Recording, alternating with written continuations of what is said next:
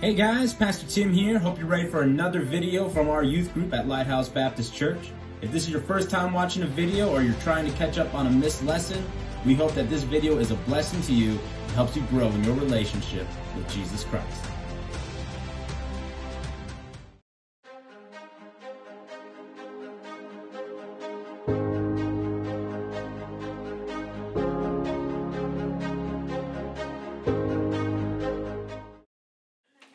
So open your Bibles to 1 Corinthians chapter 4. We're in a new chapter now. Alright, so we're going through this book. We just finished chapter 3. And Paul was picturing the church in 3 different pictures. And how you can see whether or not a church you're a part of or a church you're searching for is a good quality church. Somebody tell me, what were the pictures that Paul used to describe the church we talked about the last few weeks? Josiah? There's the family. Alright. And the field. Alright. And I don't know that I remember the other Last week was the last one. Lock. Mission. What? A mission? No, well, what do you mean by mission? Like the objective. No. Like, Kind of like on there. Oh, the church. Yes, well, not the church, the building itself. We're a temple. Alright, so we got the family, the field, and the building or the temple. This week we're going to talk about what makes, as you guys see in your notes there, what makes a minister. And he's going to use several pictures in this chapter as well. We're only going to cover one this evening. Alright, what makes a minister. But do understand, as we go through this, when I'm talking about a minister, yes, I may be mostly referring to like a pastor, you know, people like Paul, Apollos, Cephas, and so forth that we talked about through this series already. But it also can apply to anyone who ministers for the Lord, whether that be in church or unto other people. You want to be able to exhibit these same qualities as well. So each picture exhibits a quality that a minister should have. Now the church of Corinth had the problem of wanting to follow man. They're all about following people. You know, I'm of Paul, I'm of Apollos. And people today have that same tendency as well. How do we see in today, in our society today, how do people have a tendency to want to follow other people? How is that most exhibited? Alana? How is it most exhibited in our society today that people like to follow people? All right, anyone on the second row? What do we have in our hands that show, Rebecca? Social media, because they're literally called what and what? Followers. Followers and influencers. All right, so it's all about, all right, if you're the influencer, what do you want to raise? You want to raise the amount of followers you have and the likes and hopefully sponsorships and whatever. But anyway, you eventually want to get to the point where you can tell people, hey, here's my promo code and stuff like that. But that's not the goal of the church. That's not the goal of the minister. Therefore, Paul gives several pictures that show what a minister should be. Now, when we go through these in the next couple weeks, guys, there's a couple things you want to be wary of, all right? Don't become hypercritical, okay? Well, now I know that this is what a pastor should be or this is what a minister should be. Well, you don't want to be hypercritical because you need to understand that everybody is human, and humans, are they perfect? no. No, they're going to make mistakes, okay? So don't try to don't be waiting to catch your pastor make one mistake or something like that and be like, all right, he's not qualified. He shouldn't be pastor anymore. Vote him off. Kick him out of the church and stuff like that. That's ridiculous. All right, so be wary of becoming hypercritical and also be wary of becoming just indifferent. All right, it's just so detached from your church family that you don't even see the red flags of a failing minister, or even worse, you just don't care. All right, church is just what you go to. Church is just what you know because your parents brought you there all the time, and it's just like, that way I can tell people I'm a good person because I go to church, and that's about it. All right, so beware of being hypercritical, beware of being indifferent. All right, so the only picture we're going to talk about today, all right, is that of the steward. All right, and his quality represents faithfulness. So we're going to read the first 6 verses of chapter 4. All right, so let's look at that. Verse 1 says, "Let a man so account of us as of the ministers of Christ and stewards of the mysteries of God. Moreover, it is required in stewards that a man be found faithful. But with me it is a very small thing that I should be judged of you, or of man's judgment. Yea, I judge not my own self. For I know nothing by myself, yet I am not hereby justified, but he that judgeth me is the Lord. Therefore judge nothing before the time until the Lord come, who both will bring to light the hidden things of darkness and will make manifest the counsels of the hearts, and then shall every man have praise of God. And these things, brethren, I have in a figure transferred to myself and to Apollos for your sakes. All right, so that's the main people that they seem to struggle with. I'm of Paul, I'm of Apollos. That you might learn in us not to think of men above that which is written, that no one of you be puffed up for one against another. All right, don't let it become a pride issue. Don't let it become, I'm better than you because I follow Paul, or I'm better than you because I follow Apollos. All right, so Paul, Apollos, Peter, it doesn't matter who they are. That's what Paul's trying to get across here. It doesn't matter who I am. What does matter is that we are ministers of Christ. We see that in verse 1. Let a man so account of us. If you want to think anything of us, only think this, that as of the ministers of Christ, that we are ministers for God. All right, does anybody know what the word minister means? Yes. So it's just someone who serves and helps others. All right, that's pretty good. All right, anybody else? There's more than one definition. One term, yes. One who teaches. One who teaches, okay. Here's actually where the idea of what a minister, it's part of a definition of minister, but it also gives us the idea of how a minister is supposed to act. All right, and that is a minister is an under-rower. All right, now thinking Paul is also a Roman citizen as well as a Jewish citizen, thinking in Roman history, what is an under-rower, do you think? Josiah?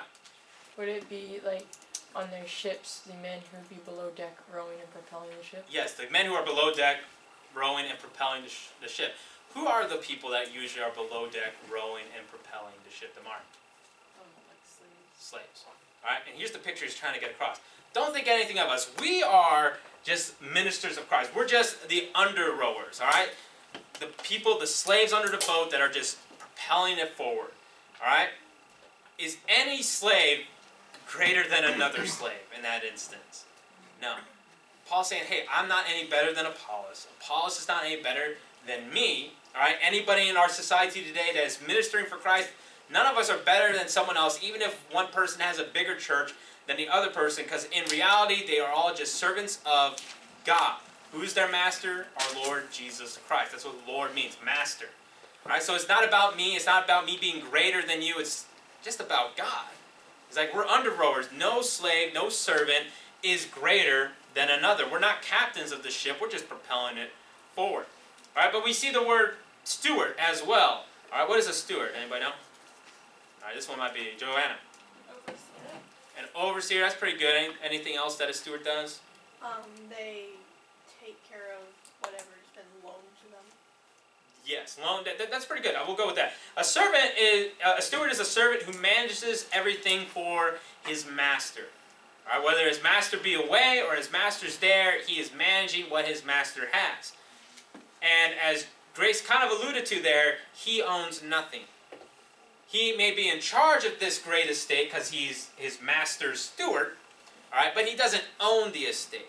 A great picture of this that we see in the Bible is Joseph in the book of Genesis. All right, who is Joseph a steward for? Gage. Potiphar.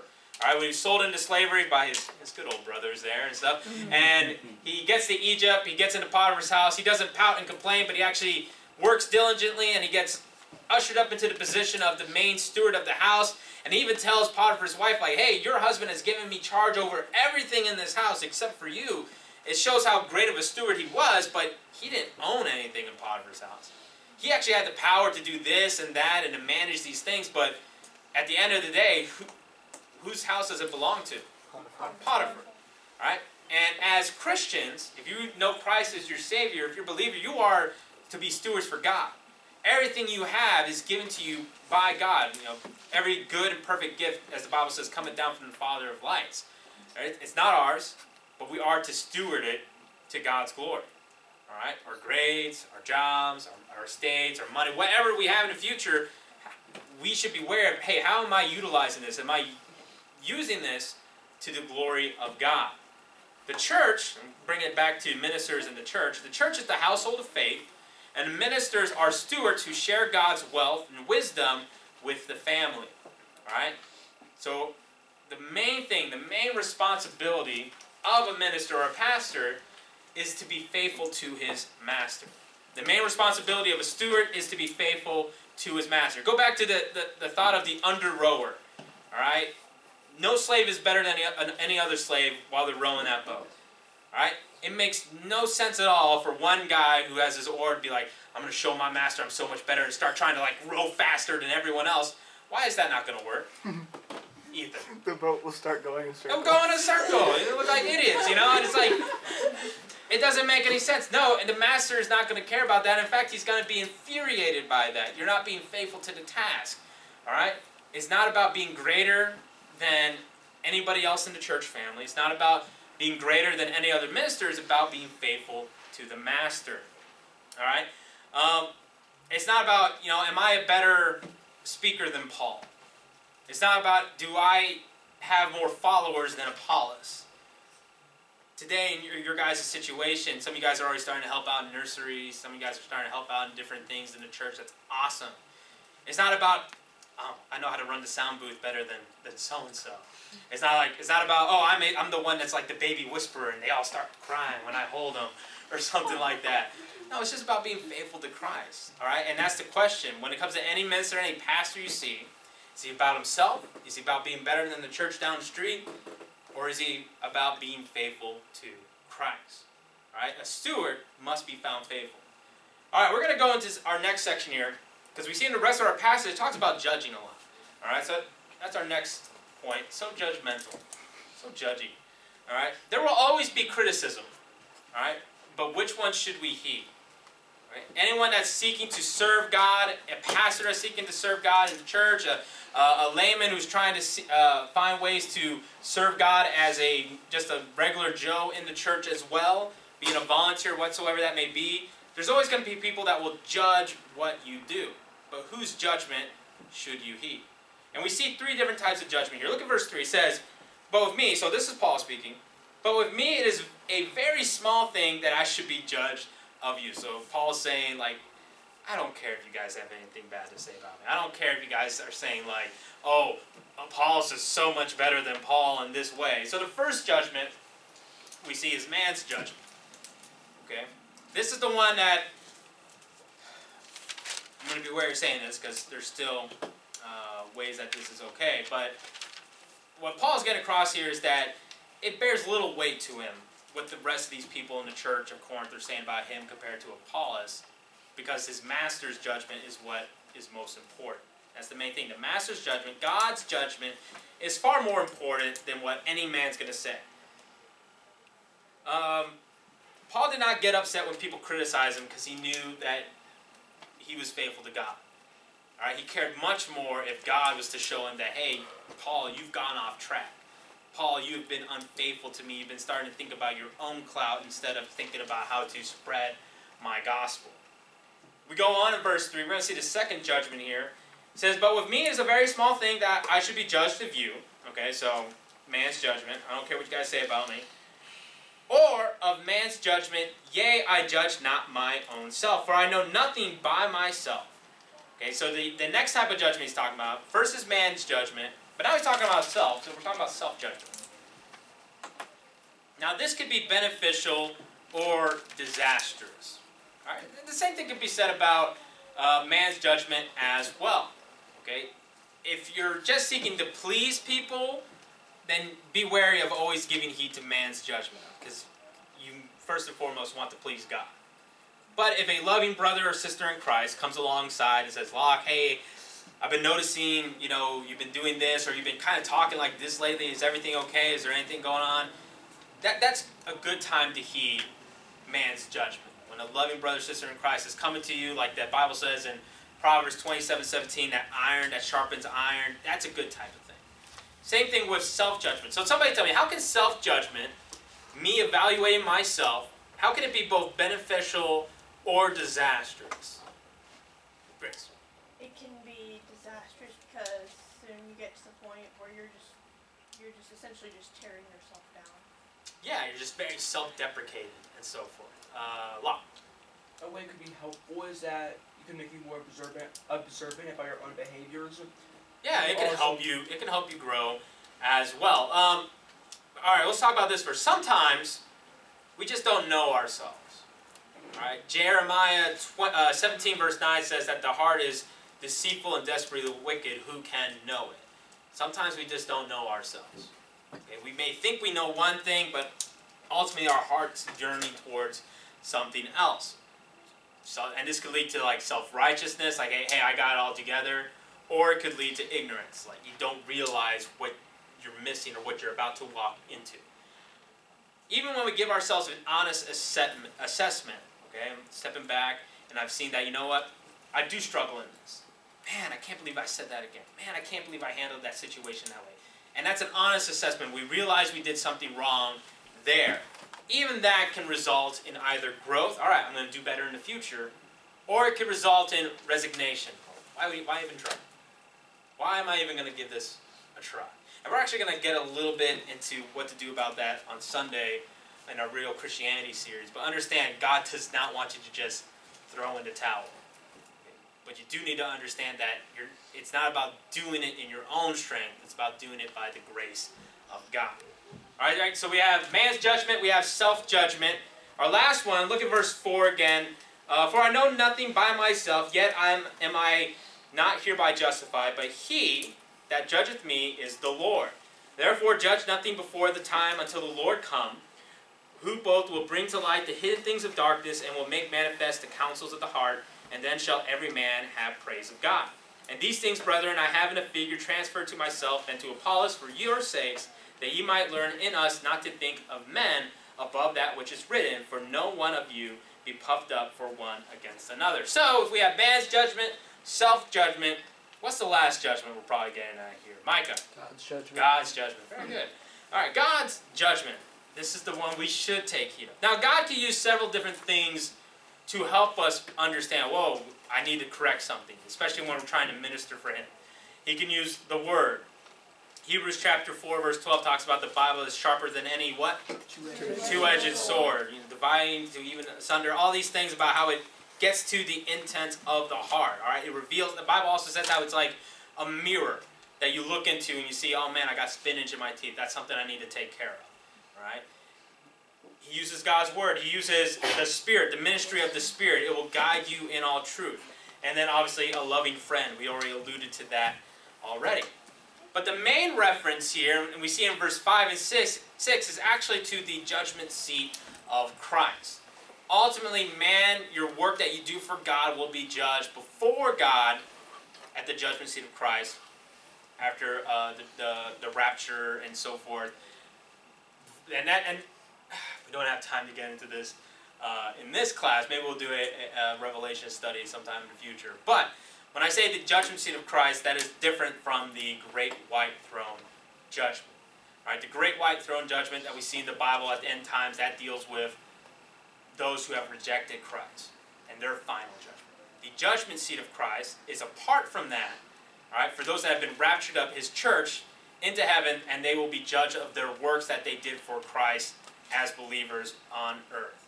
Okay? They don't lose their salvation. They don't lose anything, but they are judged. Were you faithful? And that's the main thing a steward needs to be. Were you faithful to Christ? Were you laying up those good works for Him? You're still saved, but you will be judged by your faithfulness. Okay. All right. So we have man's judgment, God's self-judgment, God's judgment. We're going to end on this. Okay. All these things. God's judgment's the most important, right? Okay. But understanding that, what is a retort people then give that, hey, God's judgment is the most important. All right, I'm going to ask the second row ladies here, all right, because you guys love to raise your hand. All right? When people understand, hey, God's judgment is the most important thing, what can that lead to then when people confront you or these people about, hey, I noticed you've been doing this, you probably shouldn't do that. What would be a retort someone would give that's not the best thing to give? Because like, hey, God's judgment is the most important. What kind of attitude comes then when people don't want to be judged? They say what? Only who can what? Only God can judge. Only God can judge. Alana, what do they say? Only God can judge. Thank you. All right, so they're like, only God, yeah, you can't judge me. Only God can judge me. And they take that some passages out of Matthew out of context when it comes to that. All right, but we need to be wary of critical immunity. All right, just understanding this concept that God's judgment is the one we need to heed the most. Are we being faithful to Him? Does not mean that we are immune to any sort of criticism that comes our way, especially when it's justified. All right, if Micaiah is teaching a Sunday school class and he's teaching heresy, Boy. it is right for someone to confront Micaiah about his heresy. Alright? And Micaiah can't be like, hey, only God will judge you. Alright? But I want you to take care of this now. Alright?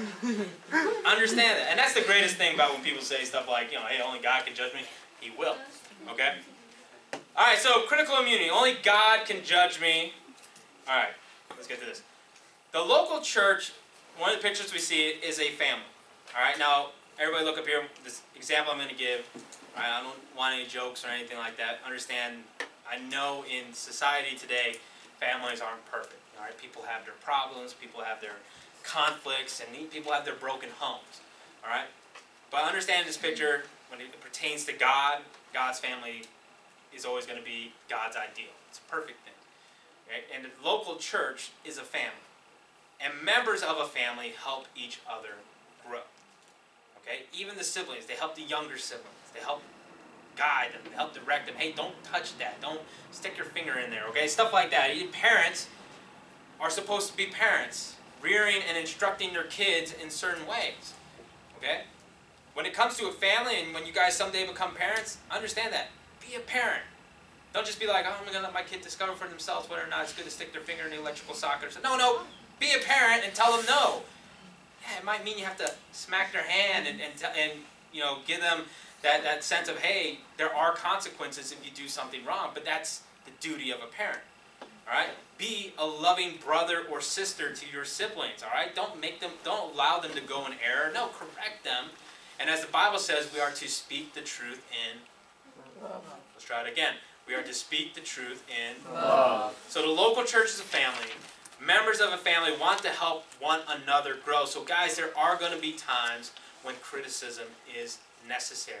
Iron sharpeneth iron. A loving brother is saying, hey, I see you going down this way, and I don't think it's going to lead anywhere that you want to go. That is judgment that you can heed because that is coming from a godly source. All right? When I was in school, Miss Christine can tell you about this too, in Pensacola, you learned about, they always gave this lecture at the beginning of the school year because Pensacola is known for their white beaches. All right? And they know the students are going to want to, hey, as soon as I get that first weekend and I'm done with classes, I'm going to go, and here's the funny thing, like, I'm going to go to study at the beach. They're not studying at the beach, all right? They bring their books and they leave them in the sand and whatever. And they're like, I'm going to go to the beach. So they give this lecture at the beginning of every semester because they know this is going to happen, and they explain what these flags mean. Flags? Yes, at the beach, you guys go to any beach really, they have flags that they fly on the beaches to say, hey, there's certain things that are out there. Different color flags mean different color things. Hey, there's a lot of rip tides right now, or there's a lot of different sea creatures that are really close to the shore, or shark warnings, or whatever it may be. And they go over, hey, these are what the flags mean. These are the sites you can go to. You can check before you go to the beach. Whenever you want to go, that hey, this is what you can expect: high tide, rough waters, anything. Okay? How many guys have ever heard the term like, hey, you got to watch out for those red flags? Okay. You got to watch out for those red flags. All right, and if you see red flags in one of your brother or sister's in Christ's lives, okay, you want to warn them, hey, watch out for that red flag. Or maybe, because there's all these different colors. When it comes to the beach, you might have to explain, hey, this is what that flag means. Maybe you haven't seen it, maybe you're not acknowledging it yet because you don't understand what it means, but hey, this is what this color flag means. Just be wary of that. Watch out for that. And that's a good, godly thing to heed. Alright, see the flags, explain what the flags mean. But if you are to judge at all, so we've been talking about a lot if somebody is giving you the criticism or telling you what you need to get right. If you're the one that's trying to tell someone or warn someone or, in essence, judge somebody, make sure you're using the right standard, okay? So if I was like, we all know what this is. What is this? It's a yardstick, not a meter stick. Alright. Alright. So if we're going to go around and we're going to use this to measure thing, is it going to make sense for me to be like, Micaiah, come up here. Alright, can you tell me, let me see here, how many centimeters long is wide is my pulpit? Can you tell me? About 6. Are you sure? How do you know it's 60 centimeters long? Can you tell exactly? No. Why not? Because there aren't centimeters long. Yeah. Alright, it down. No, that's good. Yeah, it's inches. It's not centimeters. All right, you're not going to break out a rule that only has inches on it and try to measure something in centimeters. The rest of the world will, but not in America, okay? But you want to use the right standard. And when the Bible talks about standard or meter like that, it's talking about a unit of measurement. Okay? You want to use the right standard so you have a consistent outcome. Okay? If you're using your wisdom, your judgment to judge another man and tell him, hey, you're not being a good Christian because you're not doing this, you're not being a good minister for Christ because you're not doing it this way, your judgment means nothing. And you could be like Paul at the beginning of this chapter, is like, hey, what you judging me I could care less about. I mean, maybe I could care less about it. I don't care. But if you're using God's standard, if you're using the right judgment, so on the other side you have centimeters there, then you can give a right judgment, and that is something somebody should heed, but you still give the truth in Love. Oh, wow, guys. But you still give the truth in Love. Very good. All right, any questions? Yes, Ethan. So if you do use God's standard to judge correctly and they do respond with, only God can judge me, how do you respond back? Oh, okay. Well, at those moments, that's actually Matthew chapter 18. That's a good one to go to for that. We might do a lesson on that in the future. But for practical reasons, you want to keep yourself as well from erring. What I mean by that is you want to keep yourself from also falling into sin.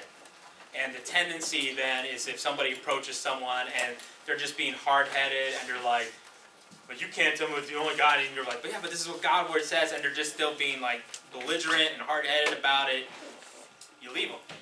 Because here's the thing, Ethan, is it about winning that conversation with them? No. No. And that's the thing. You're not about winning the conversation. You're giving them the truth in love.